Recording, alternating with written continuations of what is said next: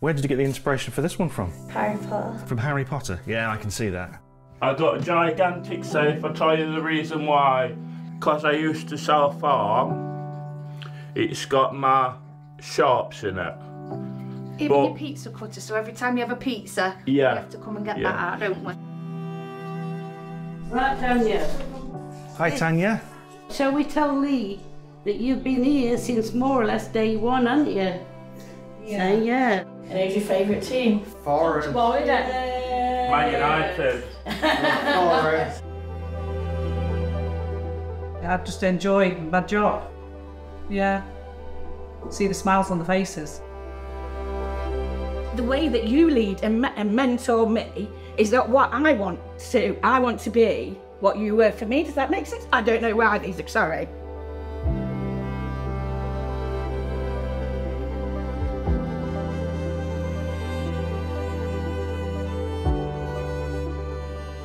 Hi, I'm Lee, and today I'm visiting a care setting operated by a charity called United Response.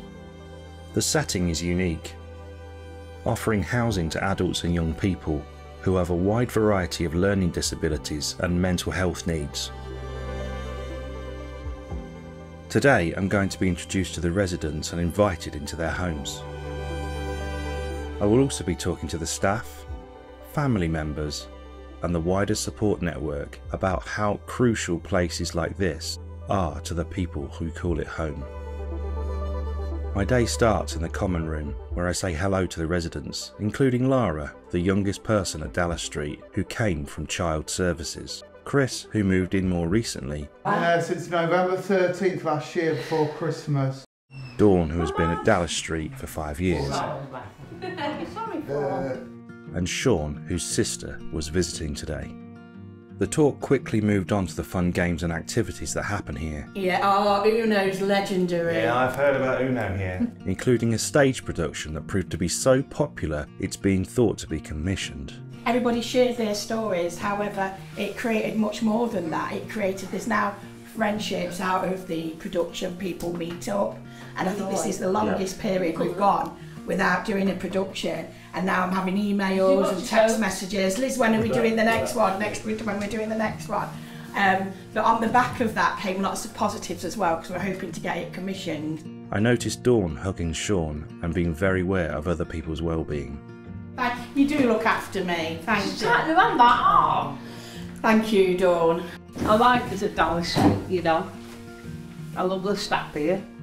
What did you say the other week? That the staff sometimes you feel like a family. Yeah. Yeah?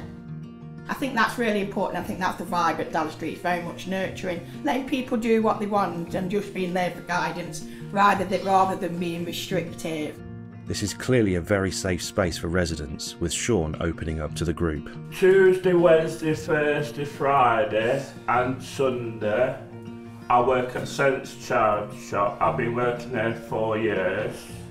Instead of being stuck inside looking at four walls all the time, it's better going working outside at charity shops because socialising with us other customers, like I've met some friends from community and they're always talking to me. And there was one bloke once, do you know them wrap per day that you can get from McDonald's?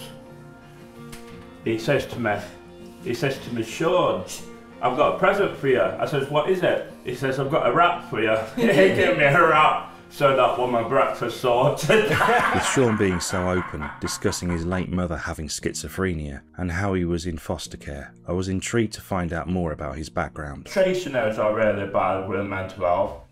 I tried to stab myself in the eye. And what happened was, there was this lady called Robbie, she did role play and all that with me because she's from New Zealand and she's done quite a bit of it in New Zealand. And she helped me because, say my bed's here, I stood here, Robin stood the other side of my bed. And I faced in the wall. And she says to me, Sean, don't go down that road, you don't want to do it, you want to calm down and just relax and put the knife down. And guess what I did? put the knife down. So she really helped. They had like a payphone in the corner, and my sister, to calm me down each day.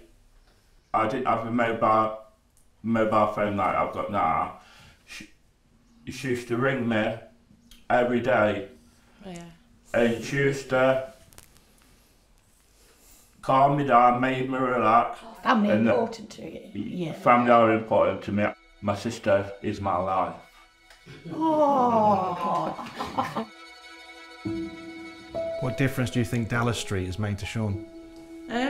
It's made a big difference because we've got him to the stages of going out, building his confidence, being out in the community. He's had meals with staff, he's had day trips with staff.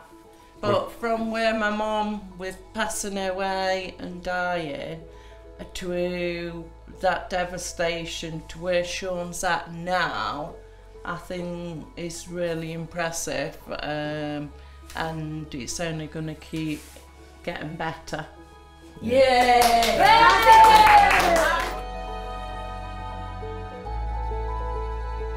After our common room chats, Lara invited me up to her flat to show me her art and what she does at college. Oh wow.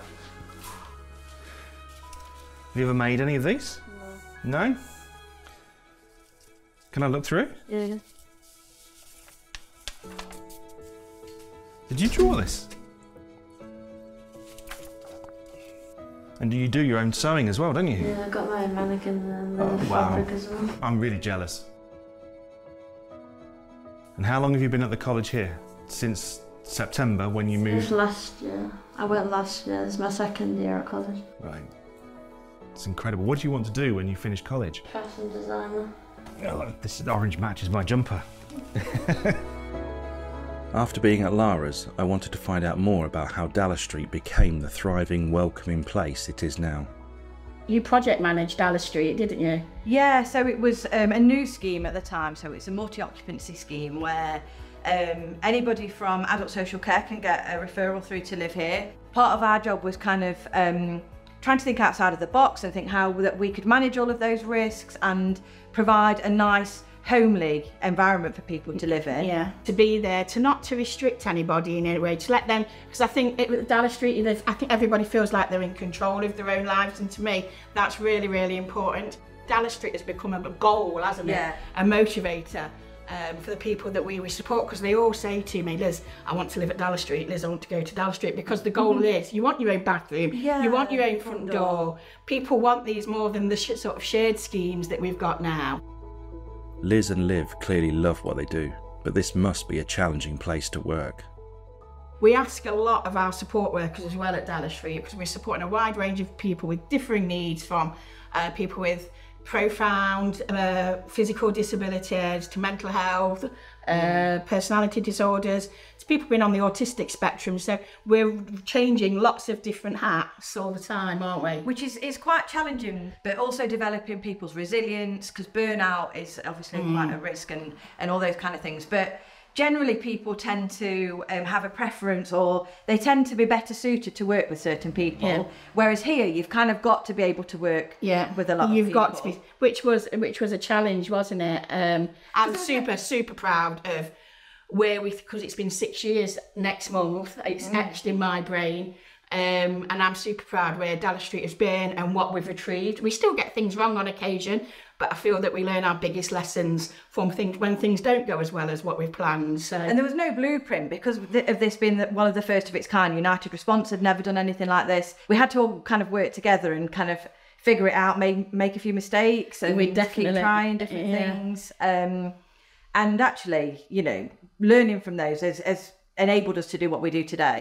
There's people that have lived here that have moved on that still come back and visit. We may support them on outreach, but we know we're doing a good job when people move on and they become independent and they don't need us anymore, don't we? You should almost be doing yourself out of a job, shouldn't you? As Liz and Liv mentioned, the residents vary in their care needs. To facilitate this, Dallas Street is split into individual flats and also what they have named the bungalow, which is home to 3 residents who require 24/7 care. We'll see Tanya and Paul, shall we? We'll have a quick word. He goes on holiday, don't you? Yeah. Tell him where you've been. I went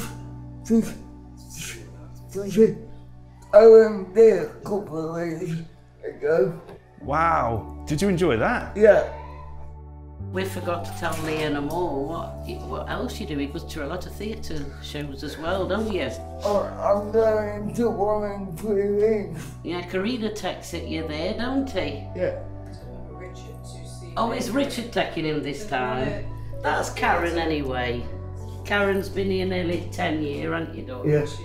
10 years this year? Next year. What's the difference between this setting over here in the bungalow and the flats next door? This is assisted, because obviously they all need assistance with the personal care, whereas that side's supported, so it's more taking them out in the community, supporting them out there. Being in the bungalow for just a few minutes, you can see how much the carers love their jobs. I've been retired now 2 years, but I still come back. So I at least do about 16 hours a week. Why do you come back? Because I don't like retirement, but I can't do too much. So at least this company, they give me the opportunity to come back. So I keep hearing the word family. Everyone keeps describing it as family. What makes you think it's a family in that way? I think what it is, to me, being a part of a family, it's for the one reason, like Paul, like Tanya, they don't get visitors. You know, not a lot of visitors. But they, as I say, it's like as soon as we walk in, they like to know who's on shift. You know, as I say, that's why because I enjoy supporting people. Oh, come on. Please, yes, please. Oh, is that better? Yes, that's... You want some chocolate? Right, a bar of chocolate. She's got some buttons. Oh, you got some buttons. Do you want a button? Yes, please. That's better. Oh. She never used to be able to talk. She didn't really speak a lot. And to how she speaks now, it's amazing. It's a lot better. Yeah. Yeah. And we know by, if she says, because people say she don't know what things are, but she does. If you ask her something, we can tell if she's saying no, because she'll say no all the time. If you say to her something she normally say yes to, she might say, because she's feeling like, I'm not going to say yes, I'm going to say no. She'll say no, but we can tell if she actually means no, because we've been with her that long. We know if she means the yes or she means the no. Because I think where she was before, they didn't really interact with her very much. Whereas here, she's got interaction from other people, different ages as well. Yeah. And she's, as even her sister said, she's a lot happier. No. No, you're going to say no now. So you're not happy? Yeah. Are you sad? Yeah. Oh, okay. So you don't like living here? No. Where do you want to live? No. You want to live with me? Yeah. Okay. After talking to Tanya, I wanted to understand from the care worker's perspective why they chose this career. I did health and social care at college, and then as soon as I turned 18, just went straight to this. And then I went to uni, got a degree, and then came back. Wow, you came back here? I came back here. Why yeah. did you come back here? I don't know. I love it that much. Why do you do it? I just like helping other people. I can't not. If I see somebody in the street struggling, I help them in the street. I think it's part of certain people. Seem to be able to do. You've either got it or you haven't. Yeah, yeah. Do you think it's changed you in any way whilst you've been here? I'm just softer. You're softer? Very soft. Just a lot softer, more chilled. I am a chilled and patient person anyway. I think you've got to have patience with them, because you can have challenging behaviours, and they can push you to your limits sometimes. How do you see your career in social care developing? I don't know. It's made me grow up a lot faster. Like having that much responsibility as a just turned 18-year-old. Like now I'm in charge of people. Not in charge, but like I'm in charge of giving people medication. It's scary. But now it's like second nature, really. I don't think any different. The talk turned to how things have changed in this sector, predominantly how moving on from paper to digital has transformed the caregiving experience. Katie, what value do you think, because you used to be here when we used to write the daily notes, but what do you think the value is now with Nourish, that we're doing it on the phone? Do you feel it's more better? So much easier. What makes it easier? You're not writing. Yeah, you're not just sat there writing, and then you can just, after you've done everything, you can just sit down, type, you know what I mean, everyone's on phones nowadays. That's what, yeah, you can literally sit there and just type so fast. Do you think it benefits these guys that you can do it that way? Yeah, because we have so much more time. They're involved in it. Yeah, more involved. We'll be like, take a picture for Nourish. We'll post. More like stick, isn't it? Yeah. It's like anything, when you're out, if we're doing something out, you get that shot straight away.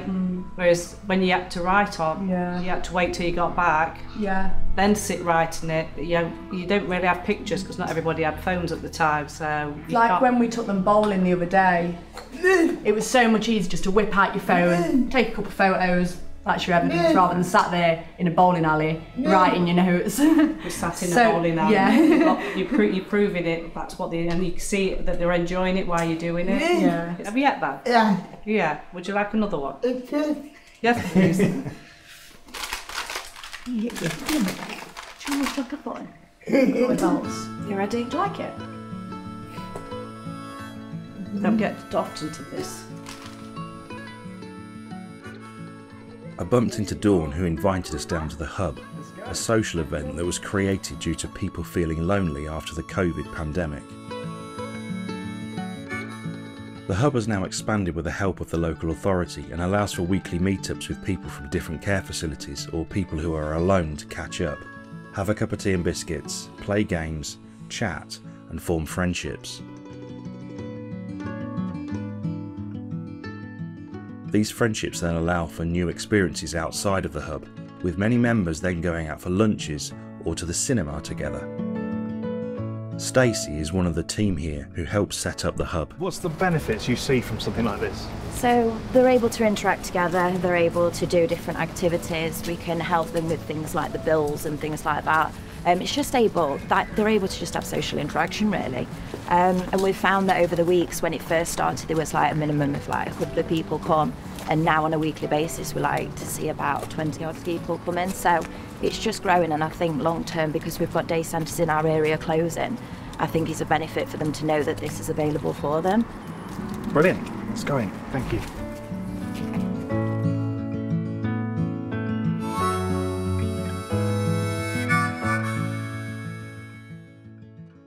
Whilst at the Hub, Dawn opened up a little about her harrowing upbringing, the immense struggles and the hardships that were forced upon her. Hearing these made me realise just how essential the Hub and Dallas Street is to people like Dawn. To have a place where Dawn feels safe, loved and wanted. Rhiannon Miller, the Senior Commissioning Officer for Notts County Council, came down to the Hub. We had a chat about the impact of Dallas Street and the Hub to the residents. What do you see when you look at Dallas Street? Well, it's supported living, so we want people to feel like they've got their own home and it's not institutionalised, and that it's somewhere that people can really make themselves part of their community, have rights of tenure, everything that we would expect from our own homes. And I think when you go to places like Dallas Street, you would probably get that feeling of it being quite family orientated, friendship groups. So that's what we would really want for people. Amazing. What differences have you been able to see in the people that live at Dallas Street? Oh, they're so much more confident in what they're doing now, and you'll probably see some people come in here today that live at Dallas Street, and it's nice that they feel that they can come out and socialise with people that they live with, but also other people in the community as well, which is probably something that they've not had opportunities to do before. The next 12 months, what do you see as the biggest challenges for you, for the local area, for services like Dallas Street? I think there's always going to be financial pressures. Places like Dallas Street is something that we're really eager to develop more of. So although there's pressures, we're really eager to make sure that we don't fall short on offering people places like Dallas Street and supported living opportunities. So hopefully we'll see more of it rather than challenges. I headed back to Dallas Street to join with the care team, Sean and his sister in his flat. The team were carrying out a regular review with Sean. But before the review began, Sean proudly showed us around his flat, where we got to see his funny, warm character. Yeah, this is my fish tank. Some fish passed away. I had to do CPR, but it didn't work. Might get some more later on. Yeah. Art the Clown. Yeah, these are all my pictures. I'm part of royalty now. Oh yeah. Yeah, part of royalty. Is Roy Keane your favourite player? No, it's got to be David Beckham. Beckham? All the way. You can't beat David Beckham. Had my decorating done a few months ago now, wasn't it? Yeah. I love this wallpaper. Yeah, I've got some jokes for you. Listen to these. Oh, right. They're gonna be rude. No, they're not rude. Oh, no swearing them. Oh, right. This couple, these retired couple in the care home are talking about the partners, and one woman she says, "Oh, my husband's got a terrible habit of biting his nails." A woman says, "Yeah, so has mine, but he don't do it no more because I hid his teeth." Sean then talked us through why he has a large safe in his living room. I got a gigantic safe. I'll tell you the reason why. Because it keeps my meds in. What else does it do? I can save money for it, can't I? Yeah. And also, because I used to self-harm, it's got my sharps in it. Even your pizza cutter, so every time you have a pizza, Yeah. you have to come and get that out, don't we? So, what you call it? So now, this slowly withdrawing it, aren't they? It takes time, but eventually it'll be all sorted. We then all sat down to start the review. Alright, so if we make a start, so the first thing is, Sean, what we're going to do is ask people what people actually like and admire about you. Right. Okay, so can I start with Tracy? I think he's really good at being able to communicate and help other people, and he always likes, no matter where he's been, he's always liked helping. He's always liked organising things. As much as when he were really, really poorly and he was in hospital, I kept saying, put him into places where he can help. I said, because that will make him better. How do you feel about hearing that, Sean? Yeah, that's really nice to hear. Yeah. Melissa, what would you say? Sean's sense of humour is always really good at making people laugh, especially when people are down. You'll always try and make a joke and make people feel better. Yeah. And you're very kind, like Christmas times, you always buy these guys presents, and you don't have to do that. You always go out your way to make people feel special. Yeah. It's like with Dawn, I bought I got her Easter egg. I got her a birthday present. I got her 2 Christmas presents, which she loves. She wanted to see the film Barbie, so I got that DVD. She didn't even know about it. She was really happy. She was nearly in tears when I came back because I got her them presents. She's a really nice person, isn't she, at heart? She is, yeah. Sometimes she can have ups and downs, but can't everyone? Everyone has the ups and downs, and you just try to make everyone positive. And for me, Sean, I really appreciate the fact that when we've had like new people that have moved into Dallas Street, you've really looked out for them and you like coached them through things. I think you've done absolutely amazing. So for that, I want to say to you, really well done, Sean. Thank you. The review was a fantastic opportunity to see the open and safe culture the residents have at Dallas Street. Sean talked about how he would like to start cooking fresh meals, but would need support due to his shakes, and how he is proud he hasn't suffered from a fit for 18 months. Sean's sister Tracy was asked where she would like to see Sean in the future. I want Sean so we can progress, so, you know, going into employment, so we can actually, whether it's part-time or full-time, maybe part-time or something, to start him off, where he could even help other people who's probably suffering themselves with, you know, mental health or anything as well, because I think he'd be really good at it. Sean then opened up about his future aspirations. Like to, because I got bullied when I was at school, I didn't have the chance to do my GCSEs, so what I'd like to do, I hadn't spoke to this before ever, what I'd like to do, I'd actually like to do my GCSEs, because that, I don't think you know about this, but it would help me get a new job. So when those reviews are completed, what do you do with that on Nourish? So we will take photos of them and we'll upload the photos of them. On our Nourish there's something for outcomes and aspirations, so that all will be captured on there as part of Sean's review. And it's person-centred, it makes sure that we're going in the right way, that all our support is tailored to Sean's or whoever's reviews we're doing's needs. Why do you do it? Oh, why do I do it? I love it. I love it. I never went into it to be a service manager. I came here as a team manager. Liv was a support worker, senior support worker, team manager, and now, just recently, is a regional manager.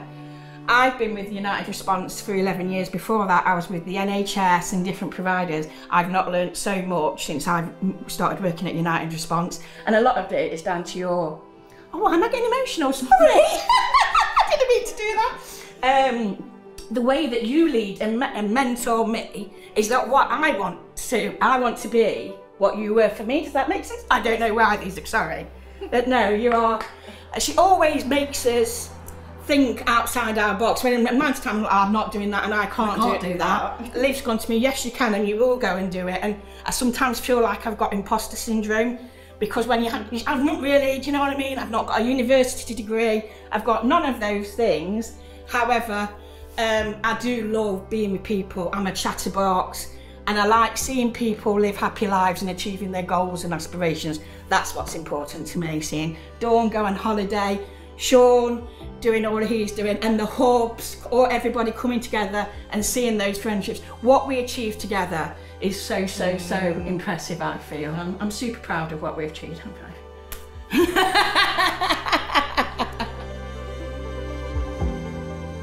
My time at Dallas Street is coming to an end, but the people I have met, the kindness I have witnessed, and the empathy, the warmth, the laughter is all something I will never forget. What has been created within these walls is something special, for the people that work here, but most importantly for the people who call it home.